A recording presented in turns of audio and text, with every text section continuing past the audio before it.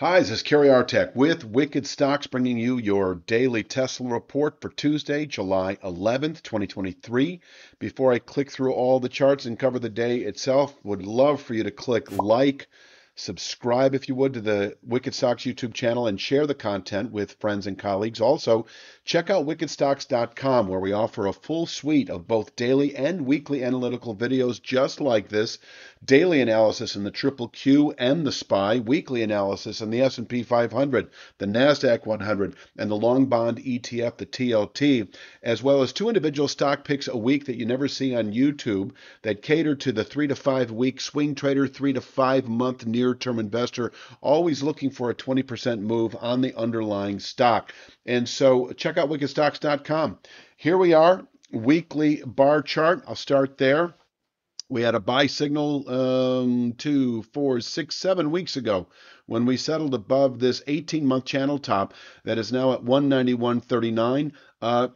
This buy signal, and I can jump to this more concentrated chart here, is anticipated to ultimately yield the 414.49 all-time high from November of 21. Over the months ahead, potentially by the end of the year. Now that potentially becomes expected if we were to settle any week above the 284.01 rising channel top by a 1% margin. But until then, this formation has actually acted quite well as anticipated in containing buying pressures. And in fact, holding below 284.01 will keep the low 190s in reach over the next couple of months. I don't have a clear-cut sell signal for that, so it's more of a attainability, not necessarily expected. Now, it would be expected, I'm talking 191.39, if over the next couple of weeks we were to close below 249.02.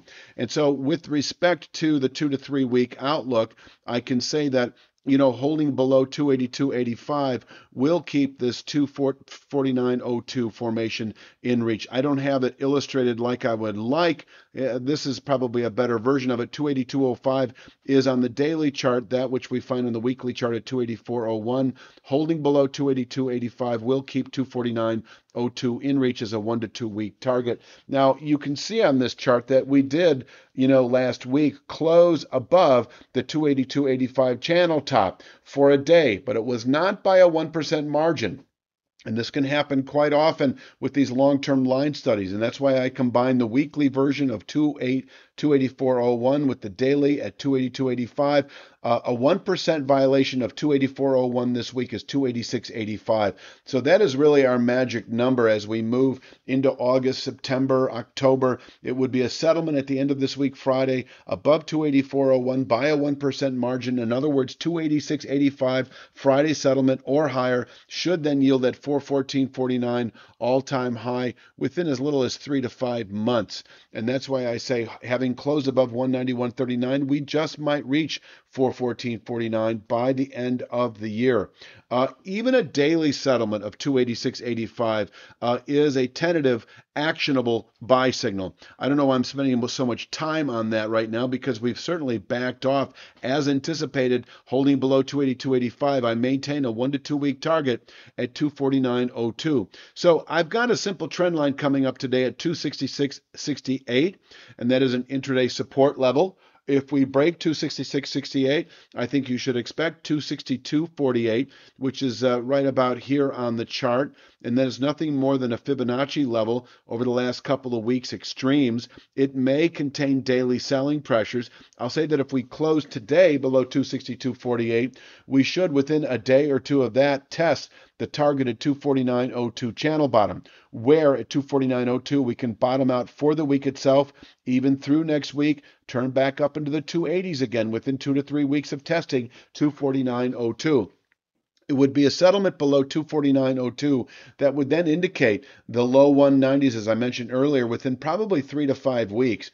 And so, as I've been mentioning, and as we've been testing the low 280s, you can, two things, reach for 250 out of the money puts that don't expire for at least a couple of weeks, and that's been the play now for the last week, and that is beginning to materialize. Or you could also buy just the 190 out of the money puts that don't expire for at least 3 months. I give this like a 2 to 3 month possibility. And so I would go out at least 3 months, probably more like 6 months, to preserve your delta and eliminate the whole time decay element from the equation if you go out 6 months. It's not going to take 6 months to reach 191.39. I think by the end of August is certainly possible. And yes, if we close below 249.02 over the next 3 to 5 days, I give this about a 3 to 5 week objective at 191.39.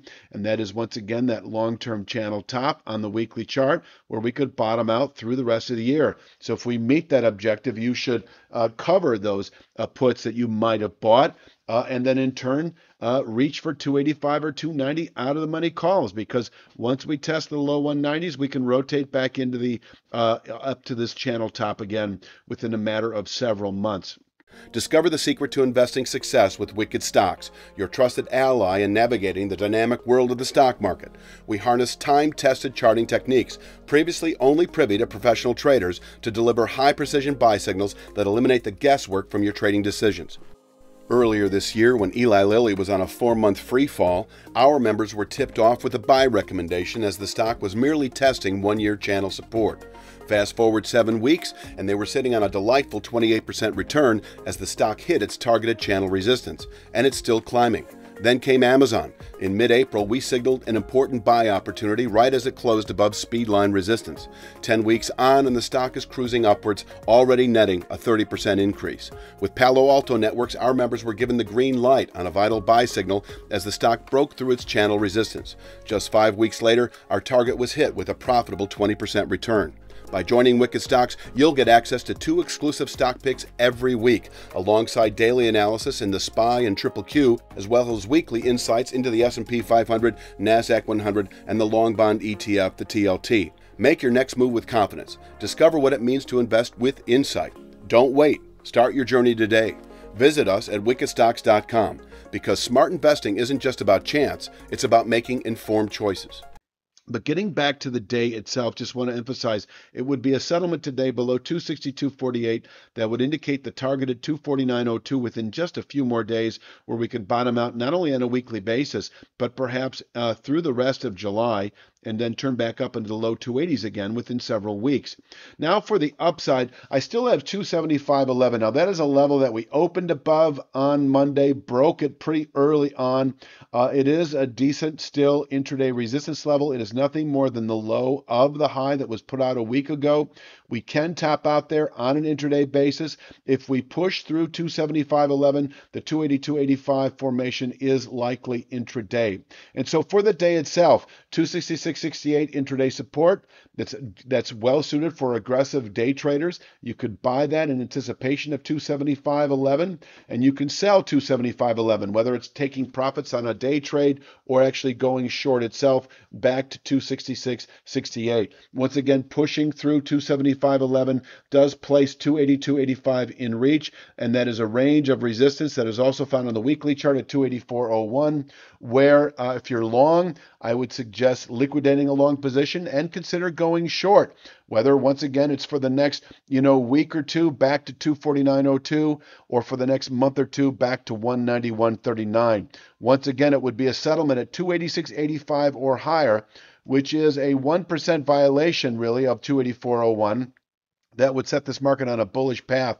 I would then expect, and I don't think I have it shown here, within 2 to 3 weeks, 313.60 to 314.66. So closing above 284.01 by that 1% margin, the 313, 314 handle then expected within 2 to 3 weeks, where we can top out on a weekly basis. But as I said earlier, closing above this channel structure by the 1% margin should yield 414.49 over the next 3 to 5 months. I would liquidate any out of the money puts that you may have acquired over the last couple of weeks, last 3-4 weeks, as we've been testing this channel top. I would liquidate any out of the money puts that you may have acquired, and in turn reach for 314 out of the money calls that don't expire for at least a month, or a 415 out of the money calls that don't expire for at least 6 months. That would be the upside trade. I think I have fleshed everything out pretty well. I'm going to leave it at that for Tuesday's Tesla report. Be back tomorrow, Wednesdays. Please click like, share, subscribe, and check out wickedstocks.com.